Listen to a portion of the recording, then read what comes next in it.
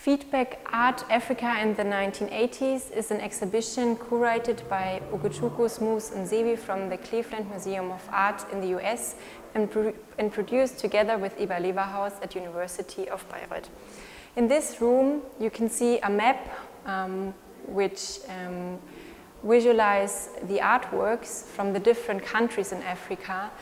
The artworks we exhibit are from 4 different collections. 3 institutional collections, the Iwalewa Haus collection, the collection of the Frankfurt Weltkulturmuseum, and from the Kampala Art Gallery in Uganda, as well as from 1 private collector. As you can see on that map, we are not presenting the whole of Africa, but only those 12 countries. The exhibition is put together in 4 different sections, so we didn't put the pictures, the artworks together in regions, but in sections. We have 4 different sections, which I will guide you through. Here we have a film room where we are showing fiction films from the countries in order to give a better background and a better understanding about the 1980s, because the 1980s were a decade of uncertainty and transition and changings. For every country it was different. Here we start with the section Double Vision. Double Vision features figural and abstract works from several regions in Africa, in order to represent, for example, daily life, urban life in African countries, or also they comment on political situations like dictatorship, and that was the way the artists expressed themselves in their picture making.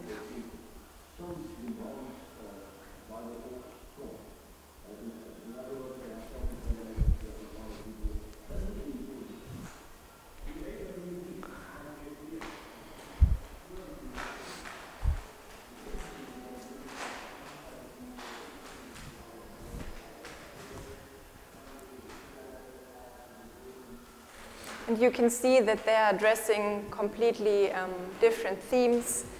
Here more a political issue, and here, for example, Moke, who is in our collection, is more speaking about urban life, about daily life in the city in a very figural manner. For example, you can see here the Mercedes, which is a status symbol and was driven by the state. So we have a lot of different comments, not only on politics, but also daily life.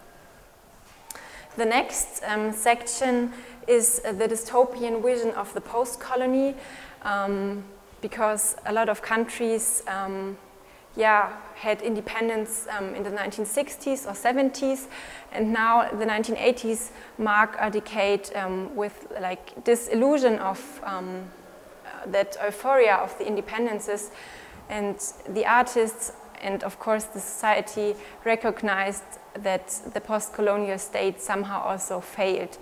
When you look at this work, Misfortune from Uganda, I think you clearly can see what the artist wants to tell about Uganda in the 1980s. You see a lot of horror, a lot of animal and insects. I think you can directly see and feel the terror of the country, even if you don't have that much background of Uganda.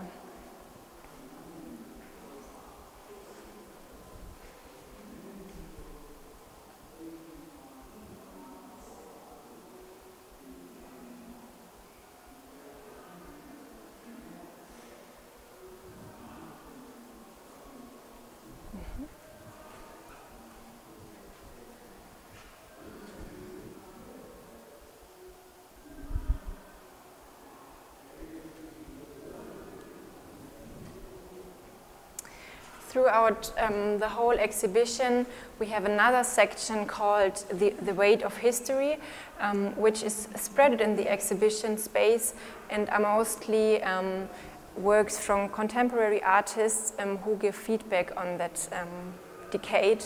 And in order that they are spread in the exhibition space, they should talk with the other artworks, or should also give each other feedback or link with each other.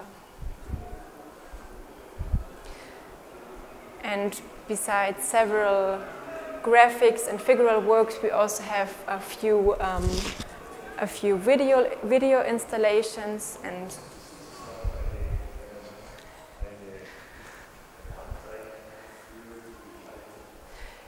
in this section, we show works which are dealing with everyday life. We have mostly graphics in here.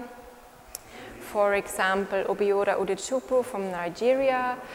Those works are from the Iwalewa Haus collection and from the Greifenberger, the private collectors.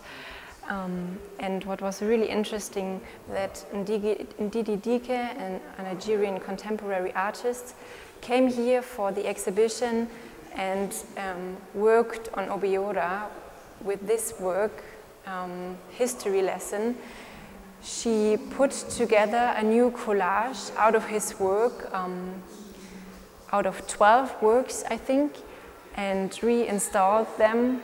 And it was then afterwards put on that plate, and it should tell another history of Nigeria from the 1980s with background to Ugochukwu's works.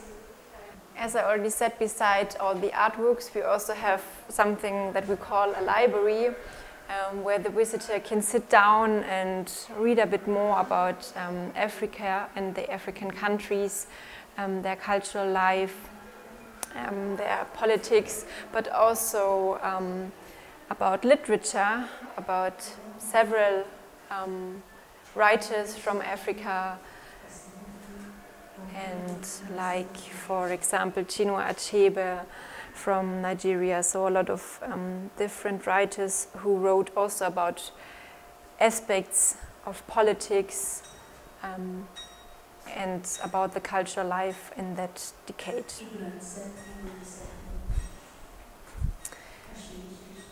We have also a music room where we show the music from the 1980s. Those works are a collage of several pictures from album covers from the Iwalewa Haus archives. And then we have 4 mixes, different mixes, put together from the South African DJ Spoke Matambu, who was also here for a residency, in order also to give an impression about the musical life and to complete also the picture about the 1980s.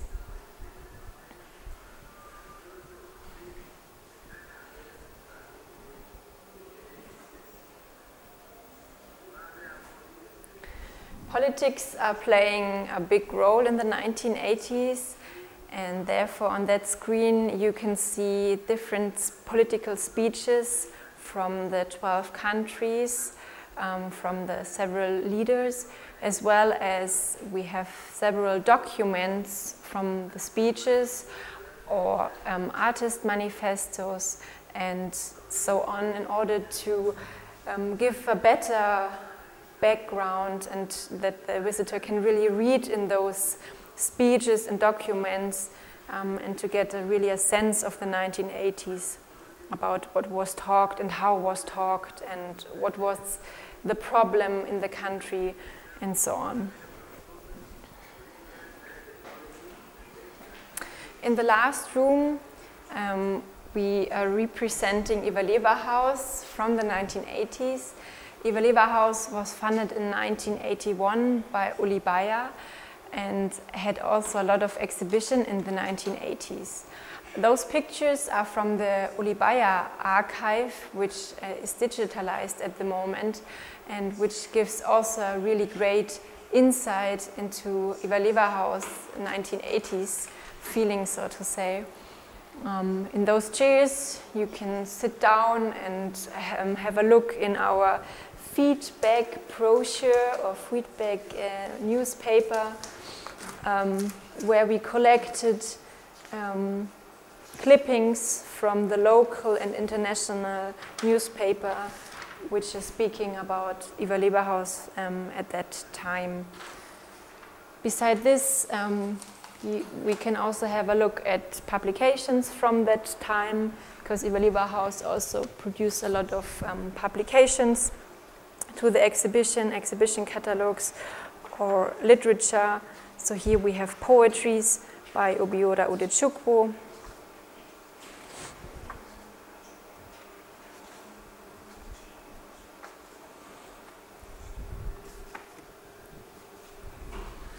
And here we try to catch up some voices about Iwalewa Haus from the 1980s from several people who remembered that period and the actors and so on.